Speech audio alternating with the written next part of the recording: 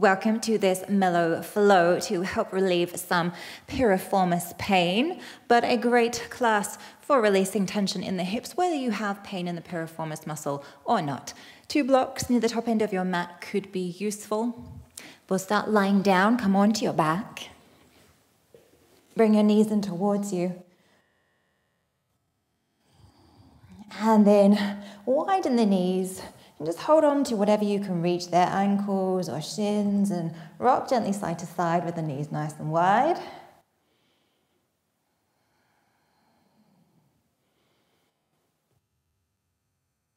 And either stay there with that or start to bring the shins a bit more vertical, feet towards the sky, and possibly reaching up for the outside edges of the feet if that's accessible for you. And just rocking a few more times there, either way. Just tuning into what you can feel a little bit more there, becoming more aware of your body at this moment in time. All right, from here, let's roll all the way over to one side. So I'm going to come onto my right side and just prop your head up.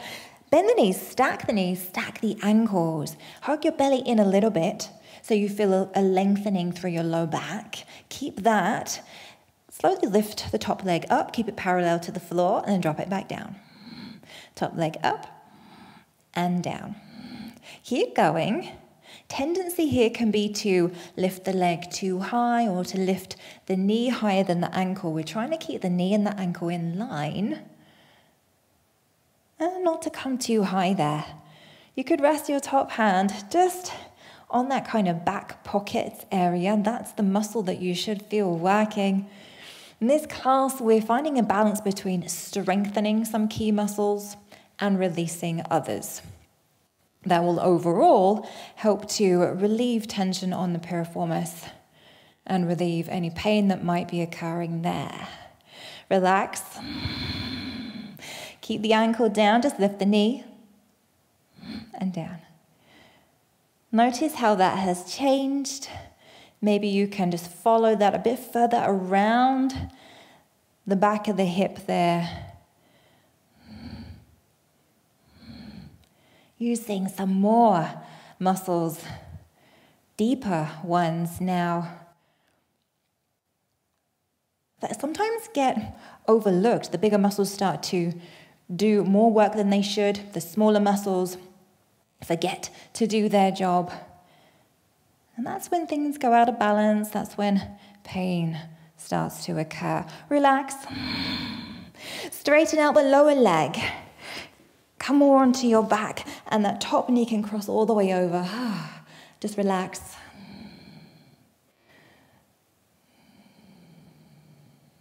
Nice, gentle, easy twist. Letting that top knee drape towards the floor. Just noticing what you can feel now. If you do have pain in the piriformis or suffering with piriformis pain syndrome, take things easy, see how you go. Nothing should be painful, and it's a good idea to check with your doctor first. Nice big breath in and out. And then slowly we'll switch to the other side. So, all right, so stacking the knees, stacking the ankles, cinch the belly in, lengthen the tailbone. And this first one, just lifting that top leg about parallel to the floor. Probably not as high as you think you should. And you can lie down a little bit closer towards the floor. You can even rest your head on the floor, actually. Again, feeling that back pocket area, muscle, doing some work. It's gluteus medius in there. Good, and then relax.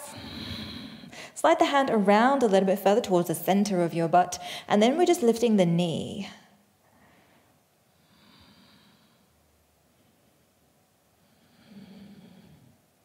Maybe it's harder or easier on one side than the other. Noticing things like that. And if there is a big difference, you could do a little bit more on one side. You know, when you're doing this in your own time, these are great simple exercises that you can do anytime to help strengthen these smaller but very important stabilizing muscles. So important for the health of our hips. Relax. So come onto your back. We're going to straighten out that lower leg, cross over the top knee, and just take a nice few deep full breaths.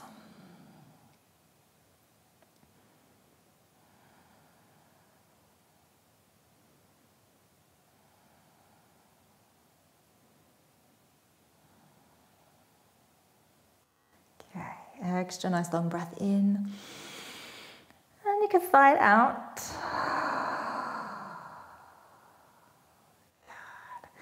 And then, okay, so rocking or rolling to come all the way up and onto hands and knees.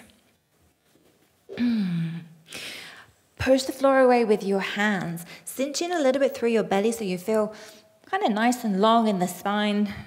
Then send the right leg back. Exhale, knee under. Out to the side and kick the foot back. Bring the knee back in, under, and back away from you. So we keep going. Knee under, knee out, foot back. Knee towards elbow, under and back. Keep switching directions here, but nothing else really moves. So try not to look back at your foot because we want to keep the spine as long as we can.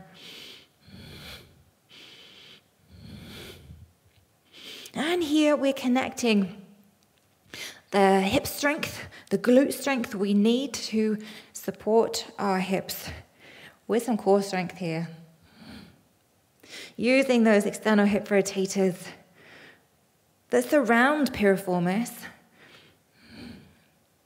taking the load off of it, finishing up there, slide the hips back.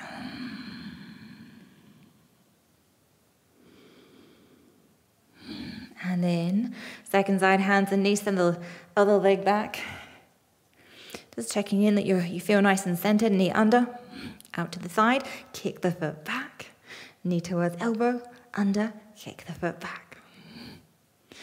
Finding your own rhythm, not too slow, not too fast, just moving with control.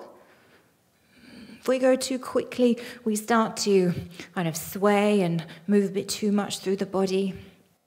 It becomes less effective. Keep pressing the floor away. You might also feel the other hip working. Stabilizing. Good, last one here. Knee down, sink the hips back.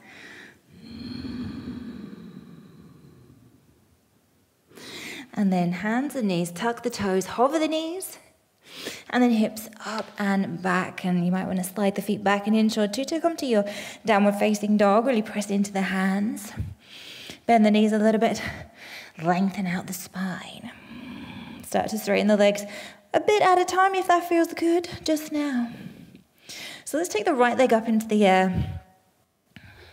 And hug that knee underneath, roll forwards, bring the right foot up to the top, drop the back knee down, bring the hands to your hips, roll the shoulders back, and bring the hips back, reach the arms up. So I want you to actively hug the right hip back, so hips are above the back knee.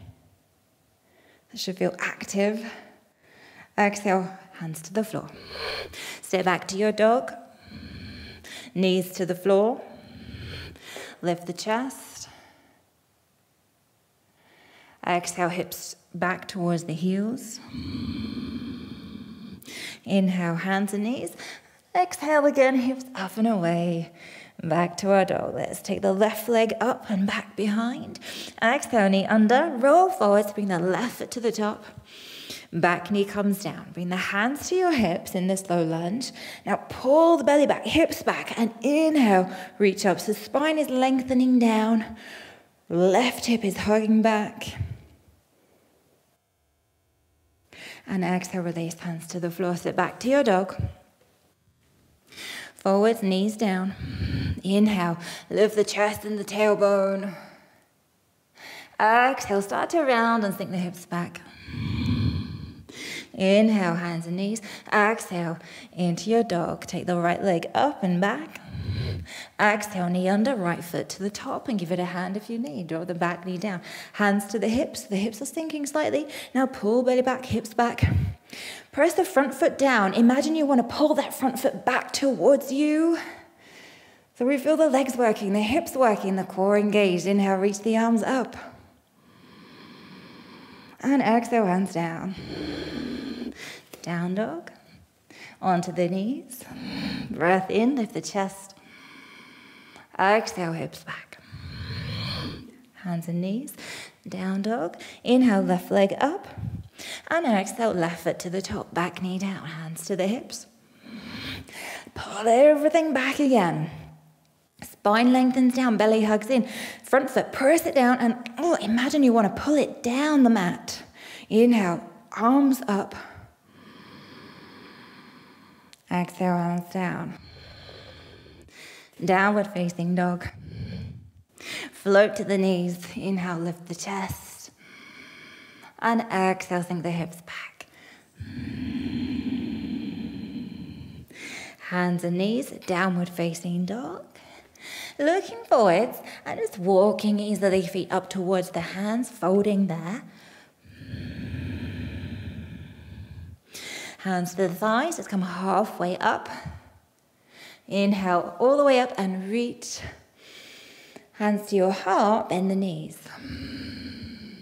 Lift your right heel up. Set your gaze somewhere forwards and down. Carefully, let's cross right leg over the left one. Doesn't have to wrap all the way around, but let's drop down a little bit lower. Come back the way you came. Set the right foot back, hands to the floor. Back knee comes down, hands to the hips. Inhale, reach as you hug the hips back like we did before. And exhale, hands down. Widen the front foot out to the side. This is where the blocks could be useful. Sort of raising the height of the ground a little bit there. Start to drop the hips. Lift the back knee. Just breathing fully the whole time. Now hands to the floor. Sweep the left leg up and back. Bring it back underneath and we're coming towards a pigeon. So left knee towards left wrist. Carefully lower the shin. Left foot is going to be somewhere near right hip. Wiggle the back knee back. Inhale, lift the chest, roll the shoulders back. Exhale, walking forwards onto the forearms. Just taking a few breaths here. Hug the left hip back. Keep hugging it back. So not relaxing completely in this pose.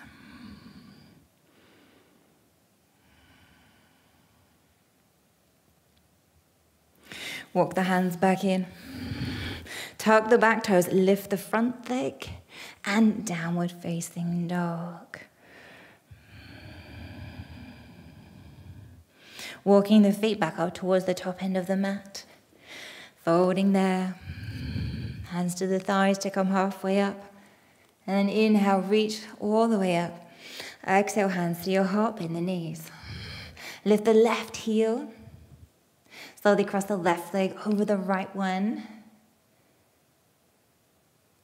And then back the way you came. Left toes go back, hands to the floor. Knee down, hands to the hips. Hug everything back, reach up. Exhale, hands down. Widen the front foot, hands on the inside. Our low lizard.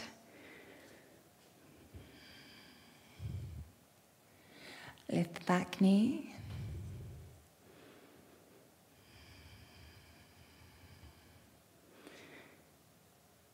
And then hands to the floor. Now you can wiggle this foot over into pigeon from here, but I prefer to sweep that leg up and back, and then come forwards again. Bring the knee towards the wrist, and the ankle towards the opposite hip.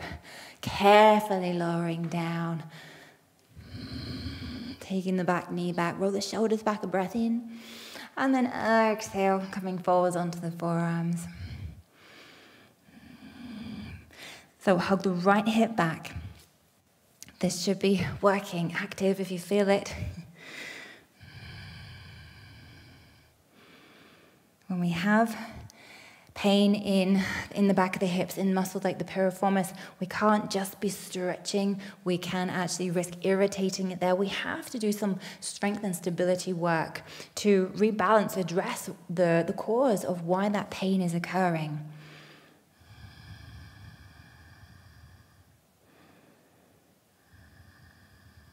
And then walking yourself back up. Press the hands down, lift that front shin. Step the foot back, downward facing dog. And then forwards into plank. Drop the knees, slowly lower down. Inhale, roll the shoulders back, cobra. And exhale, hips back towards the heels. And just pausing there, you might like to take the knees nice and wide. You can rest the forehead down.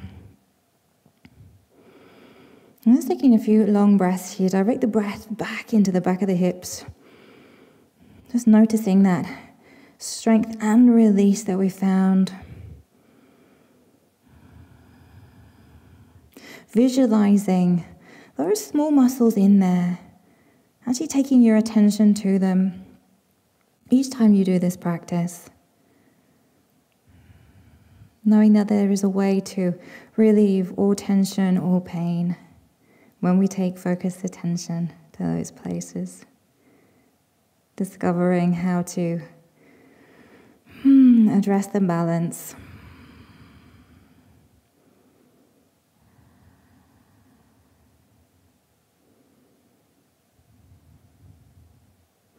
And then whenever you're ready, stay there as long as you like, but rolling up and roll the shoulders back a few times.